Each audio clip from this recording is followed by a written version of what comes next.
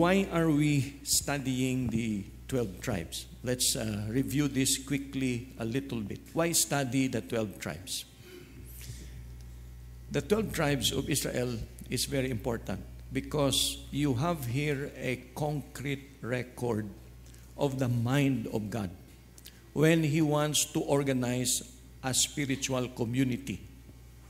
Where in the world will you understand the thoughts of God, the mind of God, when He wants a family, when He wants a community, and when He wants a nation?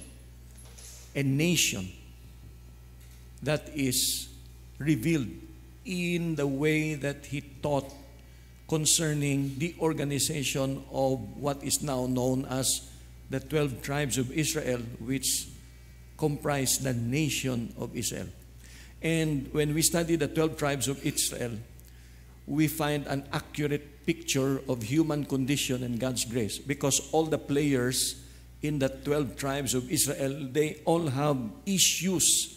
Sexual issues, hatred issues, anger management issue, rivalry, jealousy issues, inferiority complex issues. They are all present in the mix of the 12 tribes of Israel. And yet, the Lord organized them. The Lord established His kingdom. The Lord established His nation. So we are trying to plot our way here by studying the 12 tribes of Israel.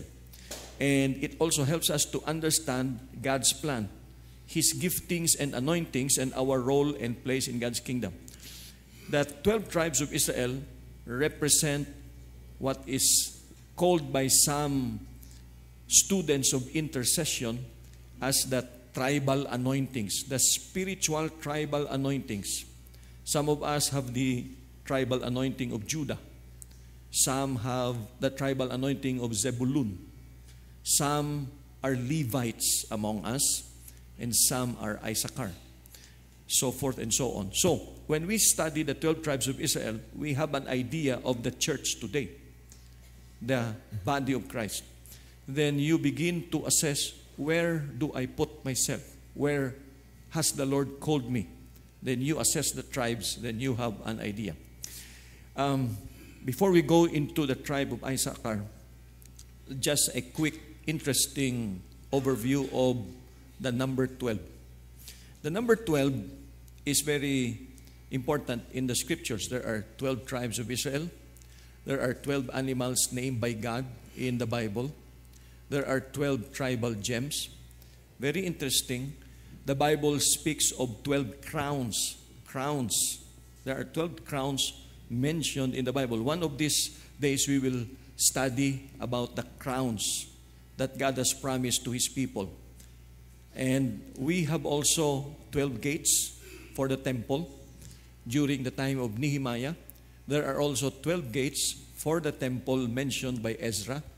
Then there are 12 apostles. And there are 12 minor prophets. There are also 12 men in the sky mentioned, which speak of the story of the gospel. So in the series of Brother Boots, he speaks about the story of the gospel in the stars. And there are 12 Hebrew lunar months. There are 12 major keys of music. And so 12 means governance. 12 months govern the year. 12 hours govern the day. 12 hours govern the night. 12 apostles govern the early church. 12 gates to the temple to govern the worshipers in the temple, 12 pillars in the heavenly temple, and 12 tribes that form a nation or a community. So the lessons and significance of the 12 tribes correspond to the kind of spiritual tribes in the body of Christ today. That is our point of interest.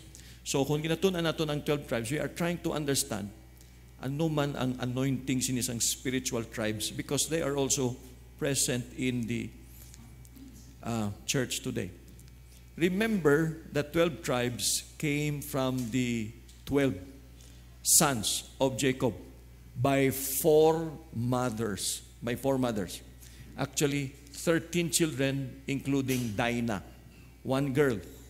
And the first mother or wife that Jacob married was Leah. And then the second to mother Jacob's children was Bilhah, the wife of Rachel. And the third to mother, the third group of children of Jacob was Zilpah, Leah's handmaid.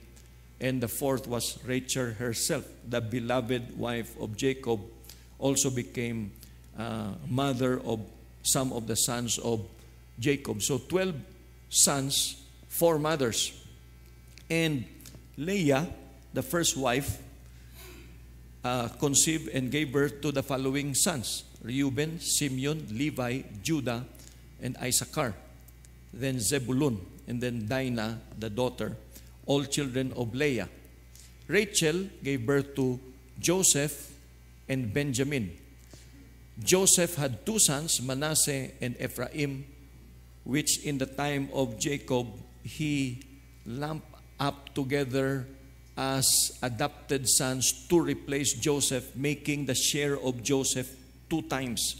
Because Joseph was the favorite of Jacob, so he gave Jacob 2 shares by elevating Manasseh and Ephraim to the level of son when they were just grandsons. We'll talk about that later also. We also see Bilhah's sons, Dan and Naphtali, and Zilpah's sons, Gad and Asher. So all in all, there were 12 sons in what is now known as the 12 tribes of Israel.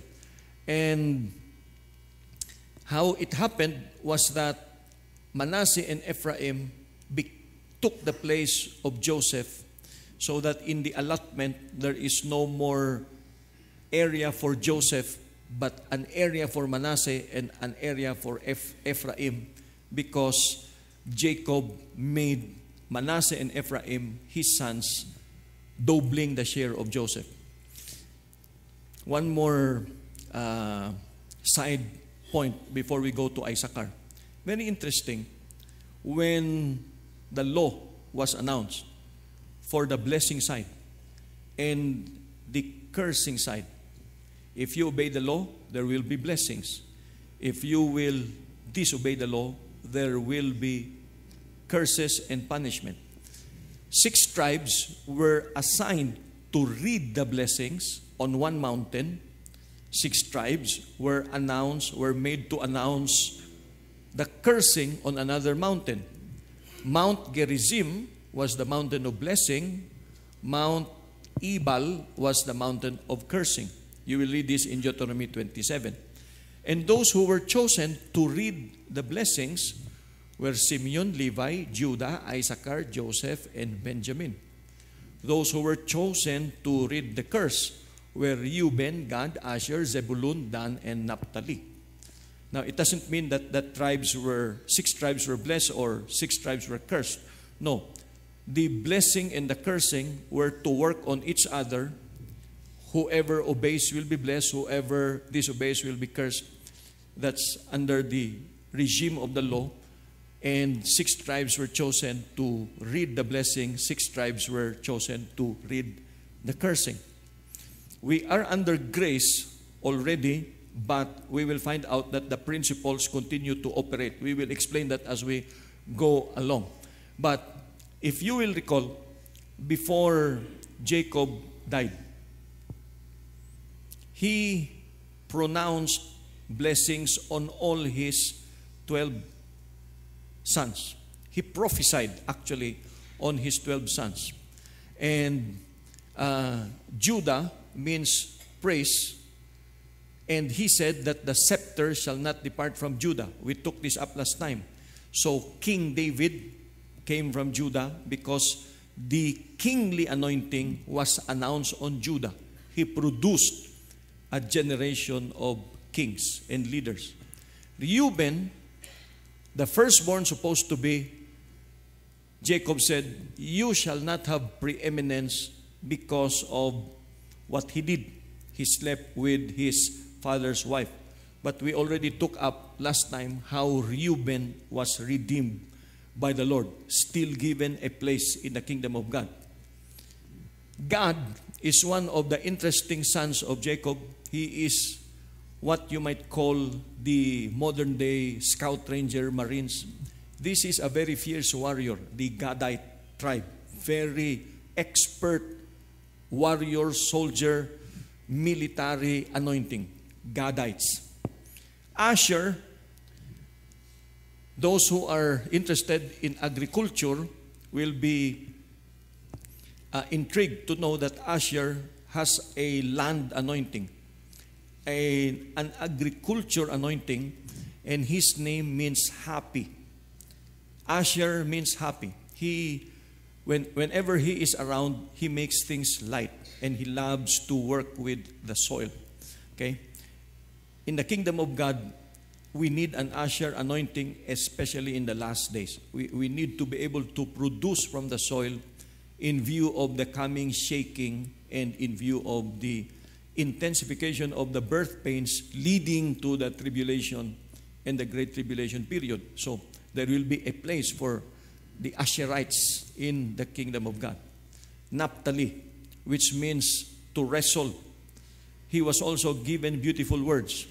And so forth and so on and so forth. We will all go through them one by one. And then Issachar is what we will take up tonight. Zebulun is the business anointing, the management anointing. He knows how to handle money and resources. And you will find out that he is always associated with Issachar. In the course of this sharing tonight, you will find out the connection between the Issachar anointing and the Zebulun anointing. And you have, of course, Joseph and Benjamin, and we will explain that when their time comes to be explained in the study of the 12 tribes. We go to Issachar tonight, the fifth child, Issachar. He is the fifth son of Leah, but ninth in the birth order. He is ninth in the birth order. What does the word Issachar mean? We got this idea sa ngalan nga Issachar from Genesis chapter 30 verse 18, when Leah said, God has given me my wages because I have given my maid to my husband, so she called his name Issachar. You will remember.